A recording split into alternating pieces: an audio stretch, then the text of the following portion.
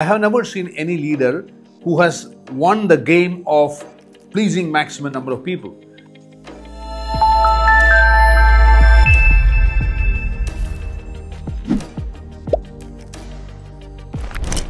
Leadership is not about just pleasing people. A lot of people think that it's all about pleasing people.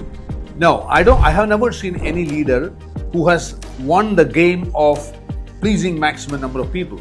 Leadership is a combination of compassion and courage. You need to have the courage, and also you need to be compassionate about people.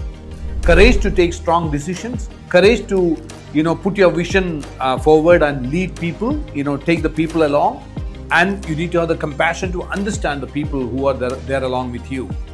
Now, if you are highly courageous and you are lacking compassion, you will become more arrogant. You cannot be a leader. You will become more arrogant, you will be more selfish, and you think that it's all about you.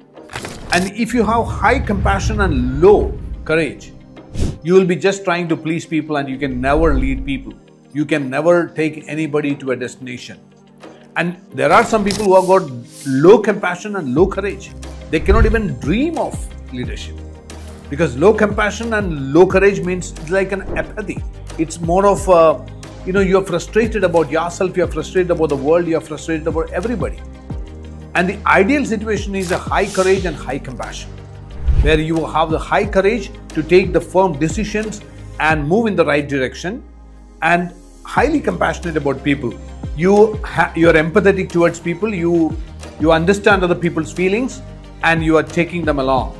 So a high courage, high compassion is what is required for true leadership.